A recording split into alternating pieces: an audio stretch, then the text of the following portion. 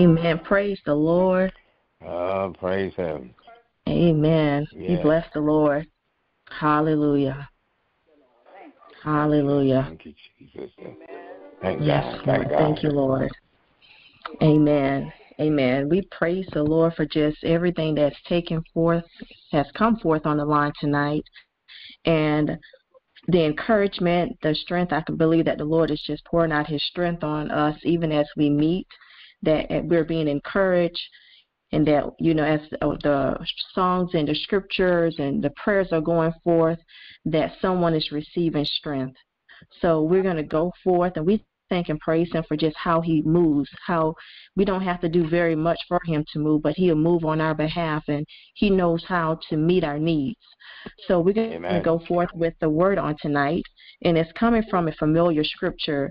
And the scripture for tonight is coming from James, the 4th chapter, and it's verse 8. And it reads, "Come near to God, and He will come near to you. Wash your hands, you sinners, and purify your hearts, you double-minded." And the Lord has really led me to this scripture because just think about it. We are always striving to be close to the Lord. And those of us that are mature believers of Christ, we're not always trying to reach out to God for a blessing or for Him just to do something for us. But most of the times when we're trying to reach out to the Lord and we're trying to get close to Him, it's because we want the peace that comes from Him, from His presence. We want the comfort that comes from His presence. So tonight's word is encouraging us that if we want to come near to the Lord, that there are certain things that we would have to do. So we're just going to go back and we're just going to read the scripture again. It says, "Come near to God, and He will come near to you. Wash your hands, you sinners, and purify your hearts, you double-minded." So if we look at the first half of the scripture a little closer, it says, "Come near to God, and He in return will come near to you." We have to pause and focus here for a moment and just think about it. It says, "Come near to Him, and He will in turn come near to us." So this portion of the scripture shows intention, and that intention comes from us, because we all know that in our relationship with the Lord, that it's not that He has actually moved away from us when we feel a distance, but it's actually us that we have allowed our priorities to lead us away from Him. So now it says, in order for us to come closer to Him, we have to be intentional. We have to have that good intent inside of our heart to say, I'm going to actually pursue after the Lord for just this, for today, for this moment. When I wake up in the morning, I'm going to pursue after His presence. I'm going to seek His face. And the word says, just to seek after Him wholeheartedly with full intentions. So we know that the Lord has extended to us a daily invitation to get closer to Him. He never closes His doors. Heaven never closes for us. Heaven is always open to us, that we can always pray, we can always worship just to get closer to Him. So the word of the Lord, amen, it says, in the presence of the Lord is the fullness of joy. And we all know what joy is. Hallelujah. And those who have actually had the real experience of the true experience, authentic experience of worshiping the Lord and are praying and just feeling the presence of the Lord, just feeling the Lord's hands on you, then you will know what joy feels like. So the word says, in the presence of the Lord is the fullness of joy. And joy, we all know, is a gift. Amen? Amen. So the gift of joy that we talked about before, and it's in His right hand there are blessings forevermore. So not only do we get His presence and joy, but secondly will come the blessings. So first we must enjoy being in His presence. We must enjoy being with Him, fellowshipping with Him, communing with Him, being close to Him. Amen. Amen. Amen. So the word of the Lord also confirms how sweet and pleasant it is for us to be in communion or koinonia with God. In the 34th Psalm, the 8th verse, it says, "Taste and see that the Lord is good. Blessed is the one who takes refuge in Him." You are blessed if you see the Lord as your fortress, if you see him as the strong tower, there's another scripture that says that the name of the Lord is a strong tower, and the righteous runneth into it. And in that strong tower, they are safe. We are safe in his name. We are safe with him. And these are the benefits that come with the Lord. It's just being close to him, just having his name, just having the name of Jesus, that we would know that as we use that name, as we are covered under the blood and we have that name, that we are all safe, this is our portion. This is the refuge that he speaks of. Taste and see that the Lord is good. Blessed is the one who takes refuge in him. Blessed is the one that trusts in him. Those that trust in him will never be ashamed. This should be your daily meditation, that those that trust in the Lord, that put their trust in him, they will not be ashamed. And I can just pause for a moment on the line right now and just ask how many people have said, I put my trust in the Lord and God really disappointed me.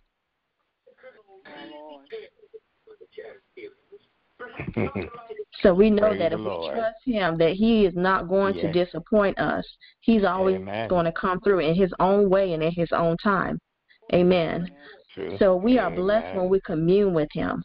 And many have experienced days where they might have wished, and there may be some people on the line tonight that might have wished that they could just fly away. But let me remind you of the access that you already have through prayer, through praise and worship. Those are your tools. Those are your weapons. You have the weapon of prayer. You have the weapon of praise. You have the weapon of worship.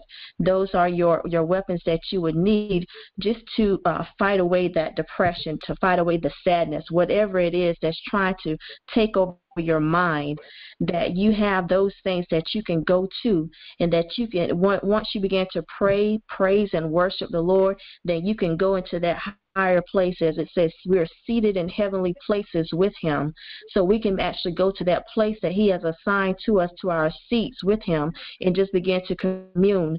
And even as we begin to commune with him, then we'll realize that what was once a burden to us that looked so big before us now becomes small, because now he's so much bigger than the very things that's coming after us, that's taking away our attention, that's becoming a distraction to us, and that he himself will work those things out in his own time and in his own way. So all we have to do is to pray, to praise, and to worship him, because we know that he is worthy of all praise. He is worthy of all glory and honor that belongs to him, and that he deserves everything that goes, all the worship that goes to him. So when we activate these three, amen, God has no other choice but to come and reside with us, to come in our space, to take up this space and begin to work on our behalf. Amen. Amen. Amen. So James 4:8 continues by giving us the conditions and directives to communing with the Lord. And the second portion, it says, is it's like a reminder from your parents that when they would tell you when you're a kid to wash your hands before you sit down at the table and eat. It reads, wash your hands, you sinners, and purify your hearts, you double-minded. So if you want to know how to get closer to the Lord, he's telling you, wash your hands, not your literal hands, not your natural hands, but just wash your hands as far as like the things that you do, your thoughts, your thinking, the things that how you make your decisions, how you handle people. That's you handle people. Wash your hands. Make sure your hands are clean. You have clean hands, because it says, who can enter into the holy hills of the Lord? Those who have clean hands and a pure heart. So our hearts have to be pure. We have to make sure, because our hearts, it has so much evil on the inside of it, but we have that portion of him that comes from our inheritance that we could actually overpower that. That is one of the weapons he's given us through our inheritance through Jesus, is that we can actually walk into our inheritance of having that mindset, the mindset of Christ, doing the right thing, having the right mindset towards people. So wash your hands, purify your hearts, because we can be double-minded. We can be heavenly minded one minute, and then the next minute we could just be earthly minded and doing and saying everything else. So we have to have some sort of balance where we are purifying ourselves before the Lord, and this is the place that we are always striving. We're always striving to get to that place with Him. Amen. Amen. Amen. So James the Apostle is reminding us reminding all of us of our sinful nature, because we all came here in sin. We were born that way, but we have our inheritance. We have the gift that our Heavenly Father has given us, and that's the gift of salvation through Jesus. So He's not calling anyone out, but He's just reminding us that we have this tendency of not meeting the mark every day. And some days, even on our best days when we think we have it all together, still our sins, as it says, our goodness is like a filthy rag. It's like a dingy white rag. It's still no good. But the Lord will allow us to encounter situations that will test where our heart is with Him, just to prove the fact that we are not as pure as we think we are. Amen. Amen. So once again, He says, purify your hearts. And when He says purify your hearts, allow the Lord to transform your heart. Don't allow yourself to be caught between two different opinions, or between two opinions. That is between faith and fear, anger and peace, and the list goes on. So settle your heart and mind by walking in it according to the Word of God. Get into the Word every day. Don't wait for Sunday. Don't wait for a preacher or a pastor or a prophet or an evangelist or an apostle just to preach a word to you. As the Word says, work out your own soul salvation. Study to show yourself approved. Have a relationship with the Lord, so that as you're reading the Word yourself, that the Lord, the Holy Spirit, who is inside of us, once we have given our lives to the Lord, He's on the inside of us, will begin to teach that Word to us. Teach us the Word. Give us revelation. Give us insight.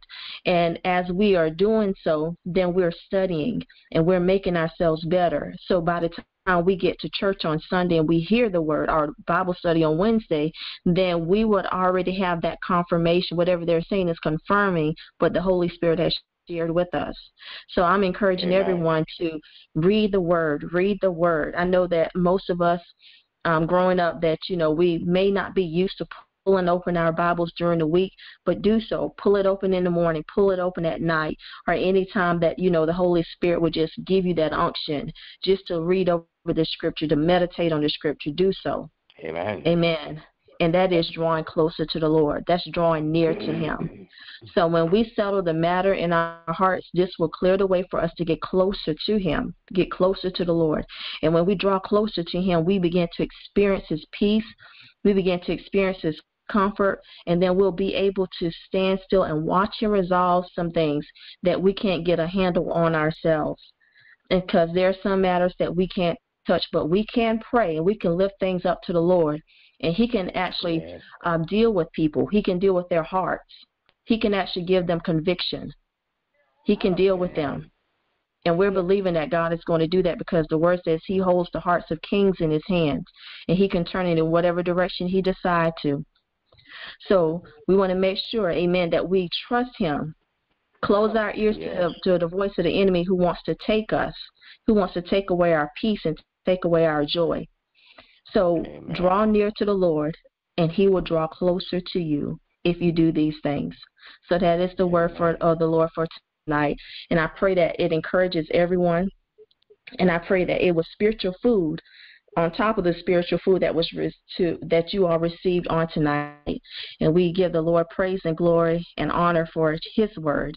And I pray that even as the word goes forth, it lands on good ground, and that you're able to share it with someone else. And also I want to thank everyone who decided it was not robbery to jump on the line every Sunday night from 7 o'clock to 7:30, and also for those that have sown financial seeds into the ministry. And we pray, Lord, that the Lord would just bless you 100-fold for just how you have sown, however you're seeking Him, and we're in agreement with it. So I'm praying right now. Okay, we're going to go ahead and end our time right now with prayer. So let's go ahead and close out right now. Amen. Amen. Amen. Father God, we thank you right now, Lord, for just our time together, Lord. We thank you for being in the midst.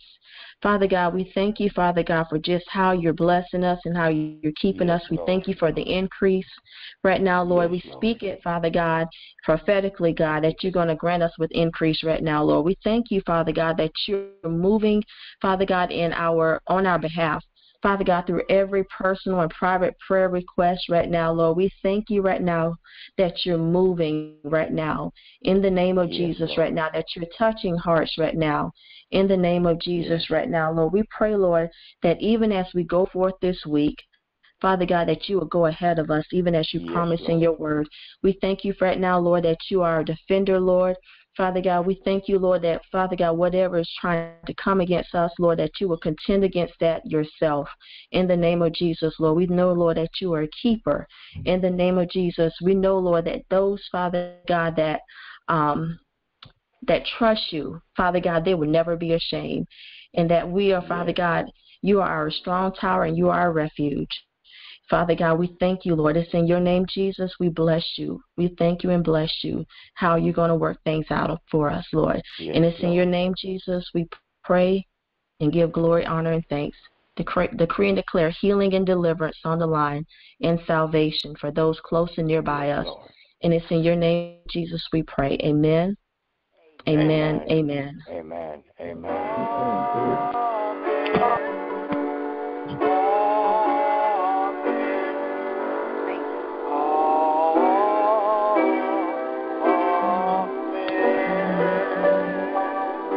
Have a blessed week in the Lord. I don't know why I said that last year, man.